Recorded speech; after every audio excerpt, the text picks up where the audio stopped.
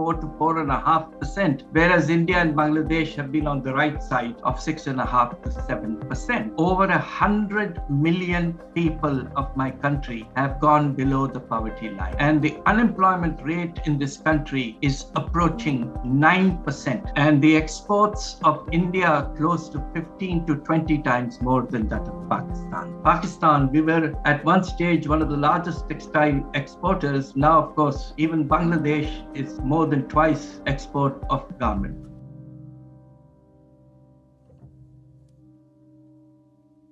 Hello and welcome to InferTalks, a podcast where we put you in the room with some of the biggest thought leaders from around the world.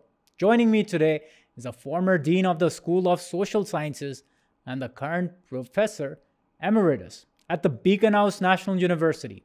He had also served as Federal Minister of Finance, Commerce and Economic Affairs and Deputy Chairman of the Planning Commission. My guest today is Dr. Hafiz Pasha. Dr. Hafiz Pasha, welcome to InferTalks. Thank you. Sir, let me go ahead and start our conversation. And my first question is, what are some of the most perennial issues that you see economists today and the ruling elite continue to face, in a more chronic manner than ever before? Bismillahir-Rahmanir-Rahim. Well, Pakistan unfortunately has been confronted with a series of structural problems for the last many years. And unfortunately, we have not been able to take sufficiently strong measures and reforms to bring back the economy to the path of more or less rapid, inclusive, and sustainable growth. What are those structural problems? The one which currently dominates is the huge imbalance that we have between Pakistan's exports and Pakistan's imports. I mean, there have been years when our imports virtually were more than double the level of exports. Now, clearly that is unsustainable because it leads to a very large trade deficit, which to some extent, Pakistan fortunately has been able to finance through the increasing and large inflow of home remittances. But there are years when the gap becomes too large, and 2 years ago, we had a gap of almost $17.5 billion in the current account deficit, which led to a massive depletion of the foreign exchange reserves of a country. And since June last year, there has consistently been talk about whether Pakistan will be able to survive, will default or not. So this is perhaps the single most important constraint and structural problem Pakistan faces. The other problem that this country has had for many, many years, also simultaneously, is a very big gap between the levels of investment in Pakistan and in other countries. Pakistan, with great difficulty, manages to invest every year, both public and private, about 15% of its GDP. And that clearly has an impact on its growth rate. As compared to this, India and Bangladesh, the other two major South Asian countries, are able to achieve almost double that rate at about 30% of the GDP. And that is why over the last decade or so, Pakistan has managed a growth rate of hardly 4 to 4.5%, whereas India and Bangladesh have been on the right side of 6.5 to 7%. So that is the other big constraint.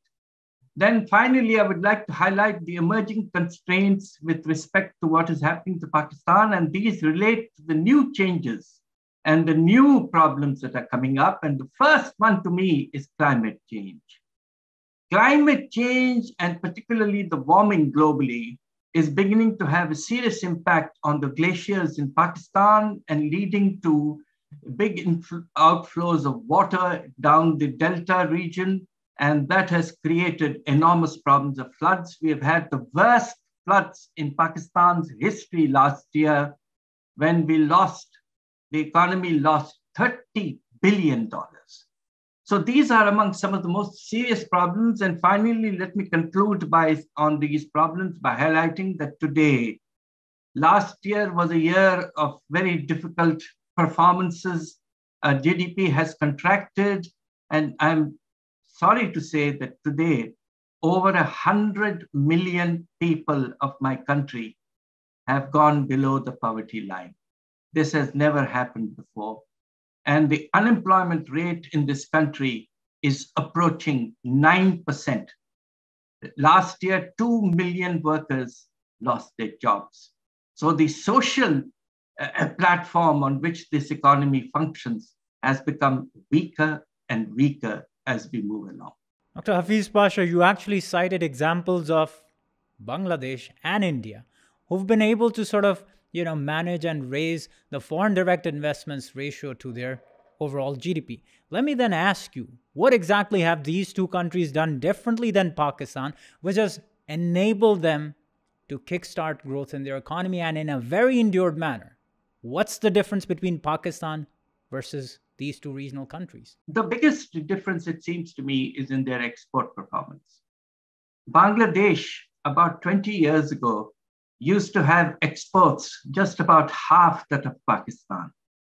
Today, Bangladesh's exports are over twice that of Pakistan. And the exports of India are close to 15 to 20 times more than that of Pakistan. So there has been success in terms of efficiency, in terms of building markets, in terms of controlling quality, and so on and so forth, much more in these two countries than, unfortunately, Pakistan. We were at one stage one of the largest textile exporters. Now, of course, even Bangladesh is more than twice export of garments.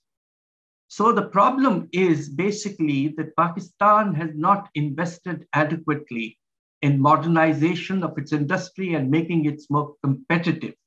And the other constraint is that we are now increasingly seeing infrastructure limitations, but earlier on it was the electricity supply. We had massive load shedding for many years.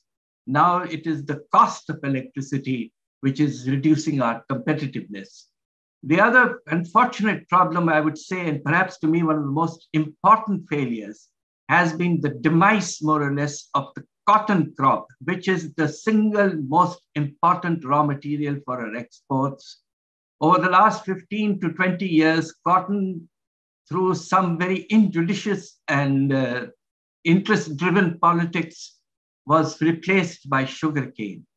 And today, Pakistan needs to import almost 40% of its requirements of cotton. You'll be truly amazed that after independence, Pakistan was a major exporter of cotton to India. Today, indirectly or otherwise, Pakistan is a major importer of cotton from India. That is the extent to which our agricultural sector has not been able to cater to the export needs of our country. So speaking of the agricultural sector, I will come to the cost of electricity production and distribution in Pakistan. But speaking of the agricultural sector, and you did mention about the cotton crop itself, do you think is there any way to woo the agricultural sector or to say the farmers to reshift their focus from sugarcane and bring them back to encouraging them to reproduce cotton in Pakistan? Well, if we can surmount the vested interests which have dominated the policy making in the agricultural sector over the last many years, yes. The first thing we need to do is, you'll be amazed, there was a period about 10 to 15 years ago when the support price for cotton was withdrawn. So cotton, which is a risky crop in terms of its vulnerability, was increased because there was no guarantee of a cotton price to the farmer. Instead, the sugarcane price was consistently being raised and the crop made more attractive. You must realize also that sugarcane per acre needs 3 times as much water as cotton. And yet we went for sugarcane. Now what do we need to do? Fortunately, the government has restored the last few years the cotton support price. And this year we've offered a good price. And we need to, however, now go to the other extreme of withdrawing the support price for sugarcane. Pakistan does not have a comparative advantage in sugarcane cultivation. So we move out of sugarcane and increasingly move towards cotton, back it up with adequate fertilizer pricing and also with adequate credit, particularly to the farmers in South Punjab, where much of the cotton is grown. So if we go with a proper set of economic and financial policies, we should be able to once again come back to about 14 to 15 million bales of cotton. This year, after the floods, we'll be lucky if we get 6 million bales only. So, sir, you do understand that it is a vulnerable crop in the first place, and certainly it can face a lot of vulnerabilities when, in fact, we have such a rise in climate-induced hazards.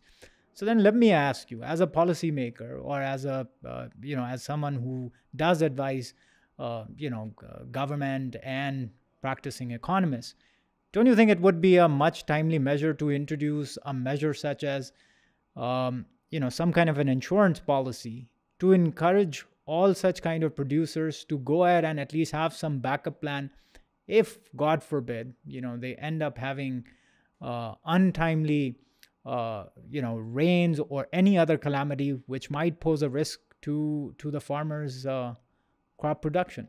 It's a very good point. What we need to do is to develop a resilience and action plan against climate change. And Pakistan, I must say, must give due credit to our government, has been working on PIMA and other such programs and we were fortunate that when we went for the conference on financing of the flood reconstruction, we were able to mobilize about $9 to $9.5 billion, some of it diverted from other projects. Nevertheless, there is a realization globally that Pakistan is one of the more vulnerable countries. We have to give top priority to investment in flood mitigation and management. The other thing that we need to do is very quickly, Pakistan must now begin to focus on some measures of crop insurance. This is something we have never really worked on, but somehow or the other, many countries have developed systems of crop insurance at relatively low cost, and that should be built into the financial arrangements, particularly with the medium-sized and large farmers. Dr. Hafiz Pasha, now let me ask you and table this question that you raised about the cost of electricity itself. Thankfully, unlike the previous decade, we've been able to overcome our perennial power supply issue. However, the government has recently decided to raise the electricity tariffs in order to, as it claims, to overcome its circular debt. Do you think, is it just because of the tariff prices itself that is contributing our chronic circular debt issue, or is there something more to it? Well, this is a very fundamental question, and I appreciate your asking this because some of us refer to the power sector as the black hole of Pakistan's economy. And why is that the case? Today, the circular debt of the power sector, if we get the latest estimates, will begin to approach 3 trillion rupees, believe it or not. This is a huge amount, and it has built up rapidly over the last 4 to 5 years. Now, there are ample reasons why this has happened. Pakistan today has one of the largest losses in the sector in the world. Our transmission and distribution losses approach 17%, and our billing losses are close to 8%. So you add them up totally, your losses are close to 25%. You can never sustain a sector with this kind of losses. The other problems we have had is the extremely imbalanced nature of agreements that we signed at the time when we needed investment in the power sector in the 1994 power policy. We offered the IPPs absolutely unbelievable financial terms, which included guaranteed return on the dollar value of capital and no taxation, so on. So that has now become increasingly unsustainable. So the problem is structural in character, and the government under pressure in the short term, particularly from the viewpoint of managing the fiscal deficit, which is reaching unsustainable proportions over the last few years, what the government has now done is decided from the 1st of July, NEPRA has decided to raise the tariff on average, believe it or not, by 7.550 rupees, 7 rupees 50 paisas per kilowatt hour. This is equivalent to a one-shot increase of almost 30%. Today, our exports, for example, the textile exporters, we used to have an implicit subsidy in the tariff that we charge them that has been withdrawn under pressure from the IMF. And now with this further increase of 7.5 rupees per kilowatt hour, believe me, in dollar terms, the price of electricity to our exporters is almost exactly twice the price that India and Bangladesh charge their exporters. And that is clearly going to affect our competitiveness. So, sir, if this is the case, do you think is it possible for any government, either today or a future government, or I might say it this way, how urgent is it for any government to immediately renegotiate perhaps its deals with the IPPs, the independent power plant companies, and to also solve Pakistan's one of the long-term issues of line losses? Is there a way out of it, or do you think it's just a vicious cycle we are doomed to repeat? This is perhaps one of the single most important questions. As I said, the power sector is a black hole. It has begun to restrict the economy and its financial viability. Therefore, we need to do one or two things on a priority basis. Here again, I would say that our government has taken the right decision to move towards renewable energy and nuclear energy. I think that was very much in the nature of a right decision. It is less expensive, and more importantly, it is less dependent inevitably on imports. And today, 30% of our imports are energy related. So that will come down. The other thing Pakistan needs to do is to ensure that our IPPs are given, of course, adequate returns, but we begin to negotiate with some of them to the extent that we have scope legally to do so. But the fundamental step is improved management of the sector. The discos are in shambles. Their losses are huge. And perhaps we might begin to explore the possibilities of either provincializing, as in India, the distribution, or even moving towards privatization of the sector and development of open market wheeling arrangements for greater competition in the supply of electricity to consumers. Dr. Hafiz, we continue to see populism being an inseparable part of our politics. And unfortunately, we've seen it even being practiced not just by the opposition benches, but by also, political parties that form the part of the government as well. We've seen it in the previous governments. We continue to see it today as well. Some of the recent examples include, the government's decision to continue the subsidies over fuel, and as well as decisions to delay the much needed taxation on the retail sector. What do you have to say about this problem where the political elite sort of gives in to this urge of giving precedent to political economy over serious economic governance? Is there a way that the economists who are part of the government can be empowered to the extent that they can at least insulate populism from steering the overall direction of the economic policy? Again, a very useful and a very fundamental question. You see, Pakistan, and I've had the opportunity in 3 of governments to observe how governments actually function, particularly at the political level. You see, the fundamental problem, in a way, in Pakistan is perhaps even more than populism, is the state capture and the elite capture of the state by the privileged sections of our society. So can you please expand these two concepts? I'm sorry for interrupting you. The state I'll and explain to you. The first thing is in terms of the policies on taxation, policies on pricing of public services, policies on access to credit, policies on access to land and other assets, all are heavily tilted in favor of, if you like, the top 1% of the population of Pakistan, the elite. I will just give you one quick example, if I may. Look at the distribution of farmland in Pakistan. Pakistan today has one of the most unequal distributions of farmland, certainly very much in South Asia.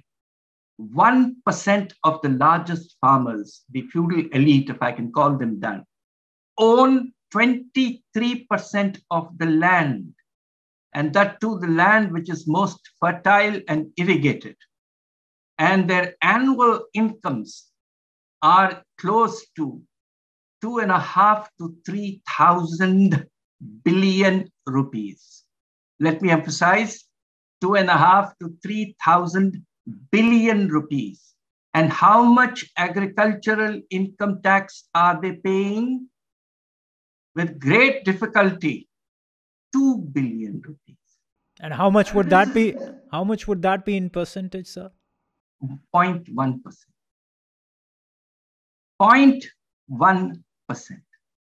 This is one example of the capture of the tax system by the privileged elite. The other example, which I can, if you like, give very quickly, is urban property. Today, we have some of the finest residential localities anywhere in the world, and we have very extravagant housing standards. Do you know how much we collect from the property tax throughout the country? Urban immovable property tax. The value of the large properties located above one canal, the value of them is close to 4,000 billion rupees.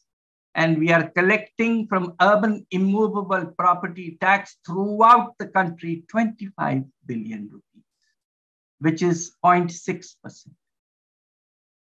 This is the example of the state capture by the ruling elite of your country. And do you think you, as a policymaker, have had a difficulty in terms of, making that argument, or sort of, convincing the ruling elite itself why those two areas should be taxed? And what kind of bottlenecks did you face into?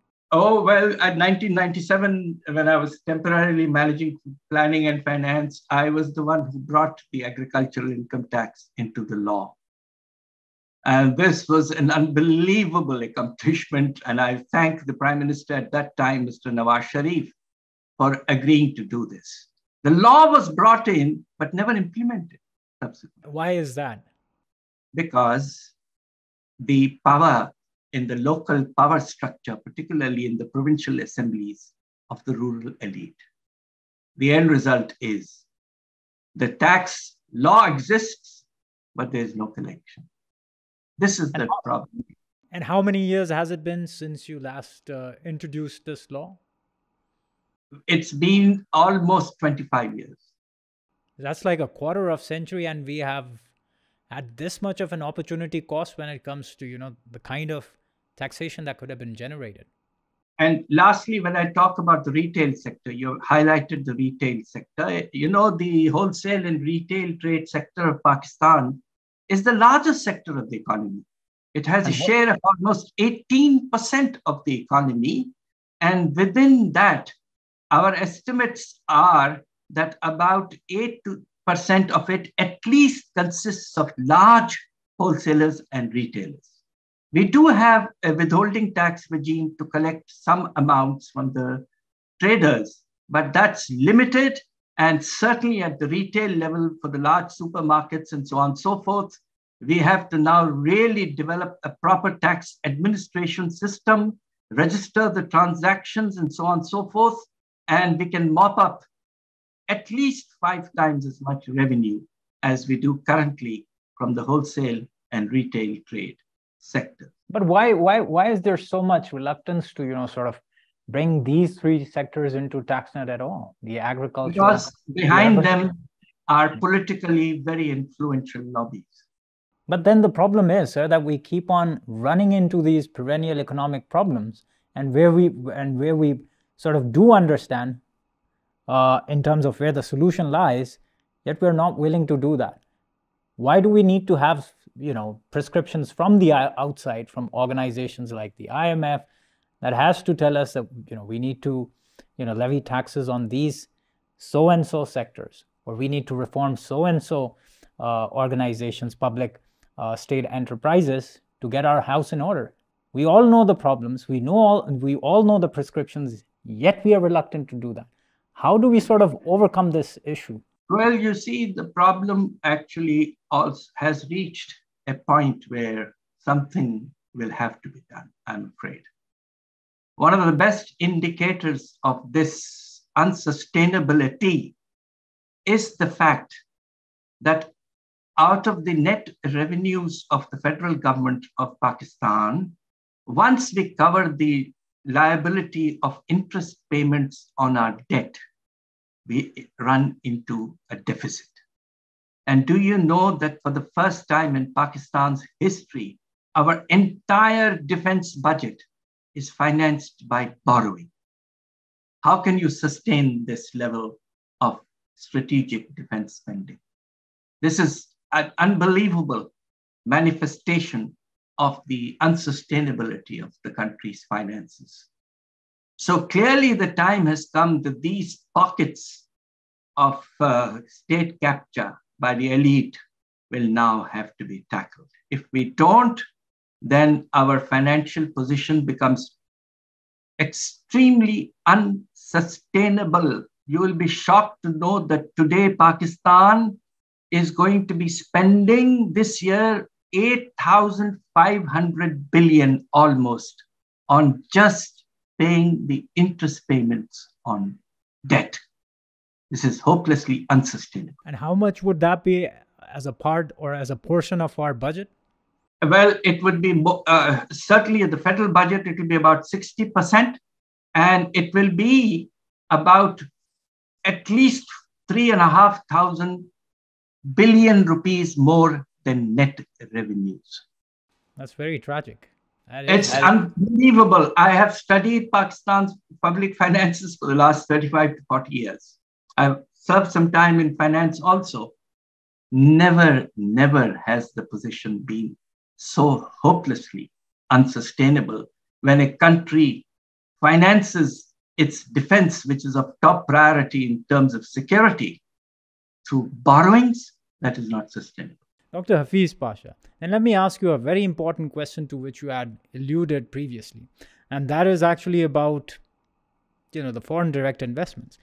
Let me ask you, sir, how would you suggest that, Pakistan's governance or the government machinery can be, sort of reformed and made more growth-oriented in terms of, making it a business-friendly governance machinery? And by business-friendly, I do not mean to say that we need to sort of bring some kind of compromises when it comes to their, regulatory practices or to their overall integrity. But what I mean to say is, what is it exactly that we need to do? Do we need to retrain the existing staff? Do we need to change the hiring and evaluation criteria? What do you think exactly needs to be done to bring about that paradigm shift where your governance machinery is more growth-oriented and sort of helps both the foreign direct investors and the business community at home in terms of, bringing about economic growth? Again, a very fundamental question. You see, one of the great transformations that has taken place in the structure of economic governance in the country has been that during the decade of the 60s, when Pakistan enjoyed exceptionally high growth rates, and we were way ahead of India at that time, and Pakistan's economy was being managed through the Planning Commission, not through the Ministry of Finance. You see, what has happened from the late 70s onwards, Pakistan's emphasis has shifted towards short-run crisis management rather than focusing on achieving sustainable long-run growth. The planning process has more or less completely been demolished. There was a time, in fact, when we used to have 5-year plans, and at least up to the second 5-year plan, we did a very good job of achieving them. The problem has been that the mindset of the bureaucracy and the political leadership has essentially shifted to short-run considerations rather than focusing on the medium run at least, and trying to focus on the structural dimensions of the economy and improving. That has been one of our big failures, and this has become even more pronounced as Pakistan's foreign exchange reserve position becomes worse and worse, and the focus becomes more and more literally day-to-day driven. There is no focus on the medium to long run today. Now we have had this new investment council, which has been established through our power structure, and they are talking in terms of enhancing the ease of doing business with one window operations, essentially, particularly for foreign investors. Now, this is a welcome step. But for this to happen, we will have to clearly improve the regulatory functions and the massive amounts of documentation that are required, and with all due respects, the illicit transactions that inevitably take place. How could they be reduced, sir? I'm sorry to interrupt you. How could they be reduced, sir? They could be reduced by stopping human face contact through establishment of proper internet and other arrangements. Pakistan can move to the 21st century in terms of transactions.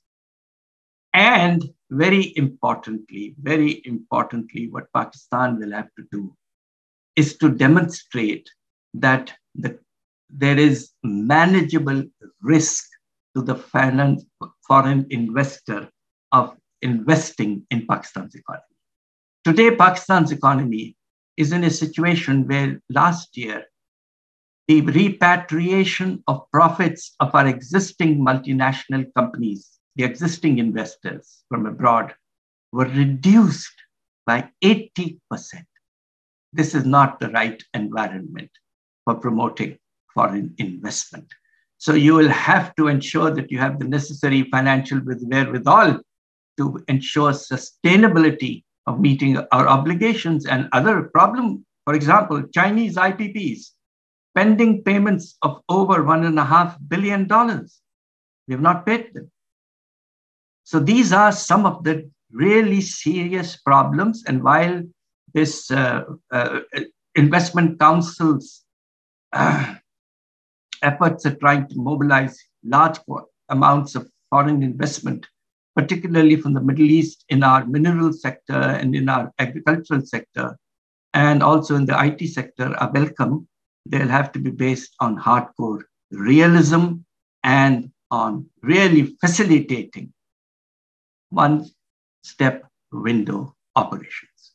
So, Dr. Hafiz Pasha, as a foreign investor, if you were to imagine yourself as a foreign investor, or perhaps if you're speaking about foreign investors, what are some of the signals that they might be looking at in order to go ahead and make their move in terms of making an investment in Pakistan? What are some of the 2 to 3 things would they be looking at on an immediate and short-term basis when it comes to Pakistan as a potential market?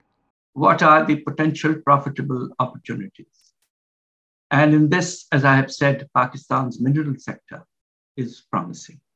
We have unexplored vast deposits of very valuable minerals, and that needs to be emphasized and focused upon, and projects developed around it. Second, what they will look at is, as I said, the flow of funds, both into and out of Pakistan. At this time, we have this constraint of outflow, as I've told you, in terms of repatriation of profits. And the third, and if I may emphasize, risk factor relates to the law and order situation, particularly in areas where we have minerals. There continues to be the risk of attacks, and you've seen recently what happened in the frontier.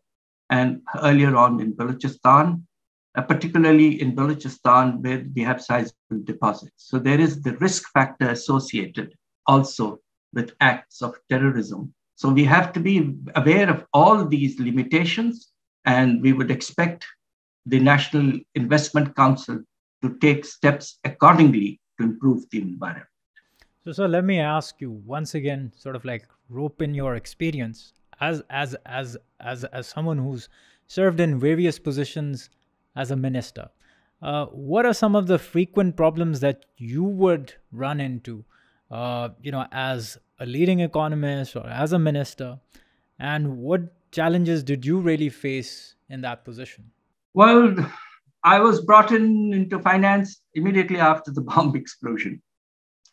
And we were very close to a difficult position because the Americans had imposed unilateral sanctions in Pakistan, and we were denied access to the IMF. So we spent sleepless nights for a few weeks and months, but God willing, Pakistan was managed to get out of this with the help, particularly from, I want to place on record our appreciation of Saudi financing through oil deferred payments, and to China and Kuwait and other countries. Thank you at that time. The biggest problem I have had in managing the finances and the planning process in Pakistan has been the pressure of vested interests who keep demanding all kinds of concessions, reliefs, exemptions, and favored pricing, and so on and so forth. This has become almost like a market in Pakistan, and it has been very difficult to begin to say no against these powerful vested interests. So that has been one of our bigger problems. The other problem is the capacity of the ministries to take sophisticated, if you like, at the frontier type of policy decisions. The capacity is limited. There was a time way back in the 60s and 70s when Pakistan had developed the concept of an economic pool of civil servants who specialized in economic policy. And some of the big names you remember, Ghulam Isa Khan, who then became president of Pakistan, was a member of this pool. Then we had Said Qureshi, we had Basim Jafri, and so on. We have to go back to this concept of an economic pool in the civil service, which specializes throughout their lives in economic ministries and gets special training on economic policy and management. So, Dr. Hafiz Pasha, you are actually associated with a university as Beaconhouse National University at the Department of Economics.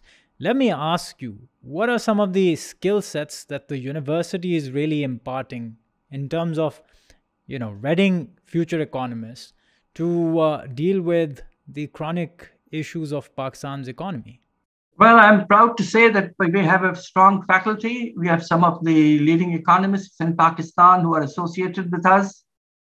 And our emphasis is on two particular dimensions. The first is focus more and more on the economy of Pakistan and not on generally some kind of an abstract treatment of development economics. We have all done enormous amounts of research on our economy, its problems, and how they can be resolved. And we are in fact, I'm pleased to report to you that after my last book on Charter of the Economy, about 2 weeks ago, before I came here, we launched my new book on the leading issues in the economy of Pakistan. And that is the kind of a book which is used as one of our leading texts in the courses on Pakistan economy. So we teach development economics, but with a focus very strongly on the Pakistan economy. The other area of specialization of our business school, and which is economics is a part of the business school, is very much on focusing on business and financial dimensions of problems faced by Pakistani companies. So, for example, we have developed skills for projections and forecasting markets in a difficult environment.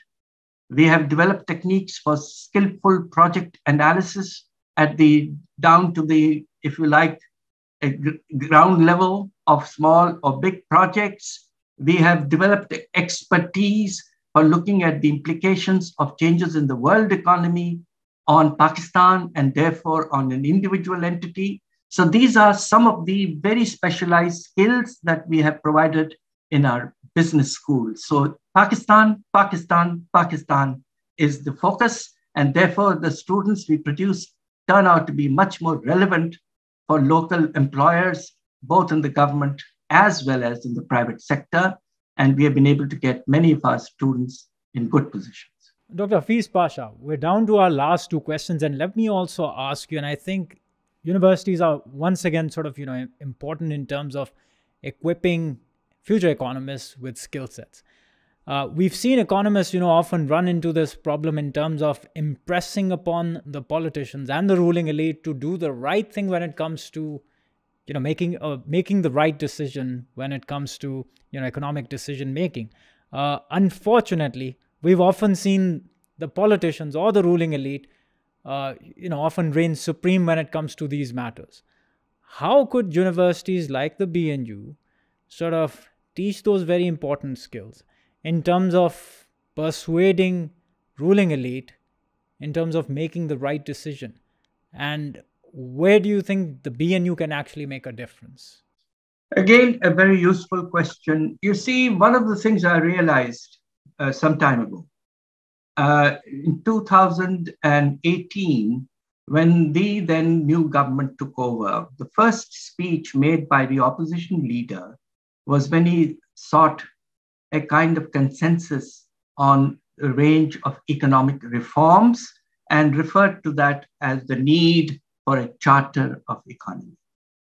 Now, having spent the better part of my life working on Pakistan's economy, both as a professor as well as a policymaker occasionally, I took upon myself the responsibility of preparing the first draft of a set of reforms which could be discussed in a larger forum where alternatives could be spelled out. And that book came out last year, in fact, 2021, when I distributed it to all political leaders, and the president of Pakistan was very interested and promoted this book. So this is the kind of work economists can do: prepare options of the policies to tackle serious problems, highlight the implications, the trade-offs, and the impacts, and hopefully the political leaders, when they sit together, can begin to arrive at a consensus on what kind of reforms would help the people at large.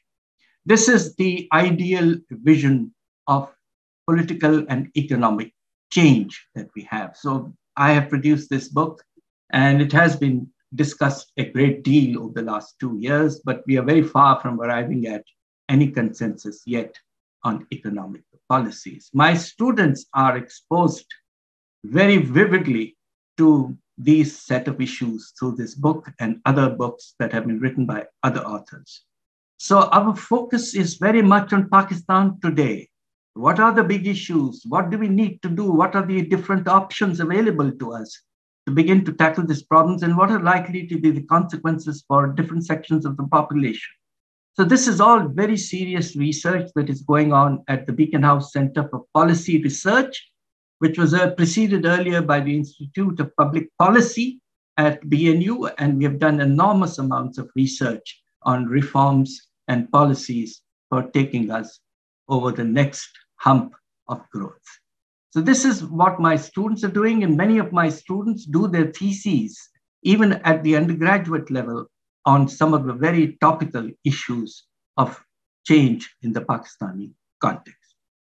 And very humbly, if I may ask you, Dr. Hafiz Pasha, what are some of the accomplishments that have actually been made by, the alumni from the BNU, especially the economists, and where have they been leading different parts of the world when it comes to solving complex economic problems? Well, you see, we started a hardcore economics program about 15 years ago, and somewhat more recently, we have established the business school. And the business school to us is a broader umbrella. for focusing on development and economic issues. I'll give you a few examples.